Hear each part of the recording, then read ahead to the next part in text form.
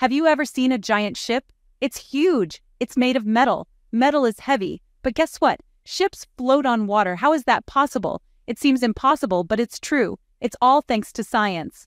Let's dive in and learn the secrets of how ships float. Get ready to be amazed. The secret to floating is something called buoyancy. It's a fascinating principle that explains why some objects float while others sink. Buoyancy is the upward push of water on an object. This force is what keeps boats afloat and allows you to float in a pool. Imagine you're in a swimming pool. You feel lighter, right? That's because of buoyancy. You try to push a beach ball underwater. It's hard. The ball keeps popping back up. The water pushes back up with a force. That's buoyancy in action. It's like an invisible hand pushing the ball upwards. The bigger the object, the more water it pushes away. This is called water displacement. The more water it pushes away, the stronger the buoyancy force. This is why large ships can float even though they are very heavy. This force needs to be stronger than the object's weight for it to float. If the buoyant force is greater than the weight, the object will rise to the surface and float. Different objects have different buoyancies. Some float easily while others sink. It's all about the balance between the object's weight and the buoyant force. Next time you're in the water, think about the magic of buoyancy. It's science at work, making you feel lighter and allowing you to float effortlessly.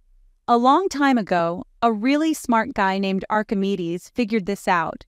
It's called Archimedes' principle. He said that the buoyant force on an object is equal to the weight of the water the object displaces. So, if a ship can push away an amount of water that weighs the same as the ship itself, it will float. Pretty cool, right? Section 4. Shape matters. How boats are made to float. Have you ever wondered why massive ships don't just sink to the bottom of the ocean? It's all about clever design and understanding the principles of buoyancy. It's not just about weight, though. While weight is a crucial factor, the distribution of that weight plays an equally important role. The shape of the ship matters too. A well-designed shape can make all the difference in keeping a vessel afloat. Ships are designed to displace a lot of water. Think about a bathtub. When you fill it with water and then get in, the water level rises. This is because your body displaces the water. If you put a flat plate in the water, it might sink. This is because it doesn't displace enough water to counteract its weight. But if you shape it into a bowl, it floats. The bowl shape allows it to displace more water, which helps it stay afloat. That's because the bowl shape displaces more water. The more water it displaces, the greater the buoyant force acting on it. Ships are kind of like giant floating bowls. Their hulls are designed to maximize water displacement, ensuring they stay buoyant even when carrying heavy loads. They have a special shape called a hull that helps them displace tons of water. This hull design is crucial for stability and buoyancy, allowing ships to navigate through various water conditions safely. The hull's cross-section is carefully engineered to balance the ship's weight and the water it displaces. This balance is what keeps the ship afloat and stable.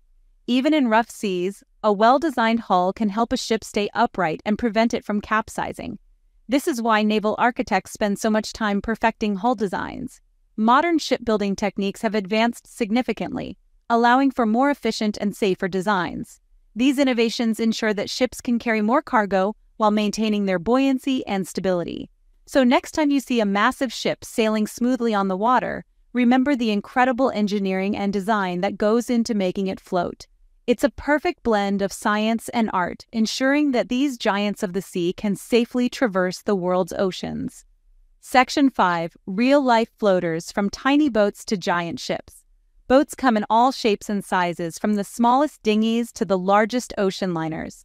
So next time you see a boat, a ferry, or even a giant cargo ship, remember, there's a fascinating science behind why they float. They float because of buoyancy. This principle allows even the heaviest ships to stay afloat. They displace a lot of water. The amount of water displaced is key to their buoyancy, and they have a special shape that helps them do it. The hull design is crucial for stability and efficiency. It's all thanks to science and the brilliant mind of Archimedes. His principles laid the foundation for modern shipbuilding. Now you know the secret of how ships float. Next time you see a vessel gliding across the water, you'll appreciate the science and engineering that make it possible.